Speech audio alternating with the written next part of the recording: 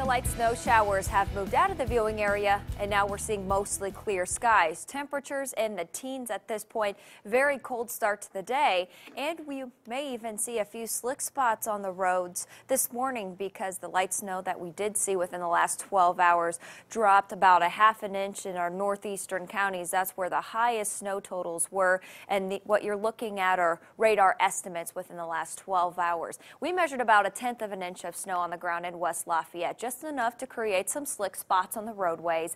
Staying dry through much of the day, we could see a few flurries, though, by the evening commute, and overall quiet weather for much of the work week, other than a couple chances for flurries at the start of the week. Right now, we are at 16, mostly clear. Winds are out of the west at 5 miles per hour. That's making it feel like 9 degrees outside. Air temperatures 18, Logansport 15 now in Peru, Kokomo, and still 17 in our southern locations. Factor in the wind speeds between 5 to 10 miles per hour. It does feel even colder outside. Wind chill values in the single digits and also into the lower teens in our northwestern counties. Staying in the teens through the morning commute, we will drop near 15 degrees at 7 o'clock this morning. Mostly clear. Winds staying out of the west 5 to 10 miles per hour. High temperatures lower 30s this afternoon.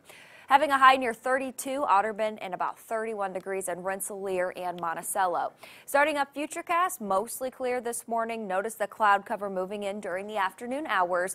There's going to be a very slight chance for flurries during the evening commute, mainly in our northern counties, but that may stretch closer towards greater Lafayette. Mostly cloudy skies tonight. Lows are going to be in the evening hours. Will drop into the upper 20s and lower 30s, dropping near 30 in Covington and about 28 degrees Fowler and Remington. Dropping near 29 in Lafayette. Mostly cloudy. Temperatures are going to begin to rise after midnight and will be in the mid-30s by tomorrow morning's commute, and then rising near 40 degrees that afternoon. Cloudy, a few flurries possible. Wind speeds picking up out of the west 10 to 20 miles per hour. Could have a few gusts up to 30 miles per hour at times tomorrow afternoon. Another look at Futurecast. Mostly cloudy throughout the day. Notice that cloud cover lingering through the afternoon hours tomorrow, but we should see more sunshine by the middle part of this week. Partly cloudy on Wednesday, 35 degrees.